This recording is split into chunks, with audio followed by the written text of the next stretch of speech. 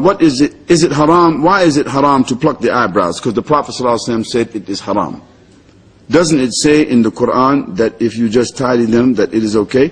No, sister, look. You can prepare yourself for your husband, but the plucking of the eyebrows is not for your husband. This is a culture from the kuffar, so the women appear when they go outside better than they are inside. Even let me go a little further, sisters. Sister, you can prepare yourself. You can wear real nice. You can put on all. You can go get what is that lady? They call it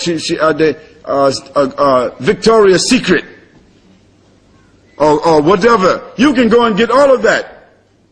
Make yourself real nice and looking real passionate and exotic and everything for your husband. So when he comes home, he just wants to drop everything.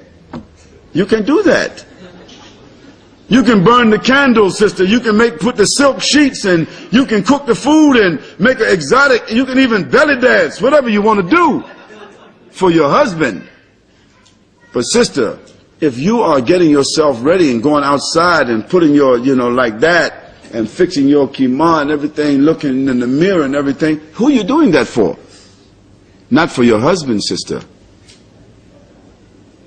Allah subhanahu wa ta'ala, the Prophet ﷺ said, Allah cursed the women who are fully dressed but they are naked.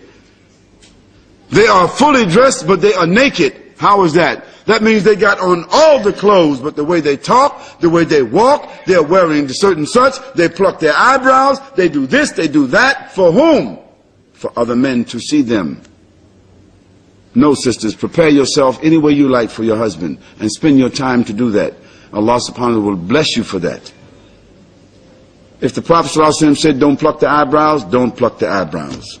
And don't try to find a way around that because you want to pluck your eyebrows. Don't do it.